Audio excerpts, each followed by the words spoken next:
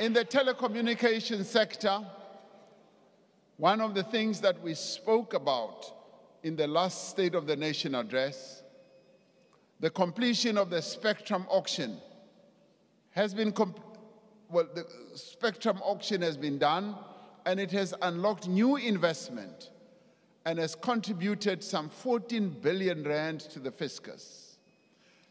During the course of this year, we will migrate the remaining households to digital television signal and complete the switch off of analog transmission.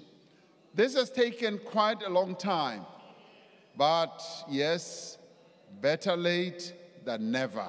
And that's what now saying better late than ever is not a culture and a practice that I want to see continuing in government.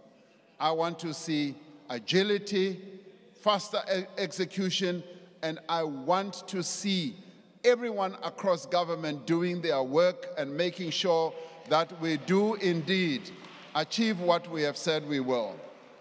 This will release valuable spectrum for the rollout of 5G mobile networks and will reduce the cost of data. These actions will bring us closer to our vision of affordable, high-speed internet access for all. In the State of the Nation address last year,